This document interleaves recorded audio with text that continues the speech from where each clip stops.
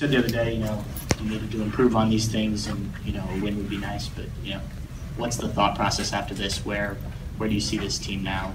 Another loss, but better performance. Yeah, I think the biggest thing for us is we can't take steps backwards. I mean, we're I think making some strides in the right direction, but as I told him, it'd be the biggest travesty if we take another step backwards in terms of our progress. I thought in the 2 days of preparation we had coming into this game, guys did a really good job of understanding what we were trying to do.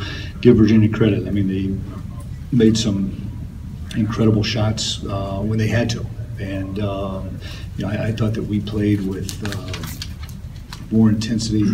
I thought we played with more intelligence. Now we've still got a ways to go in the intelligent, just not intelligence, but just understanding. We probably executed better tonight than we have, but we made some mistakes, things that like, hey, this is coming, and we give up a three, and those are the things we gotta continue to get corrected.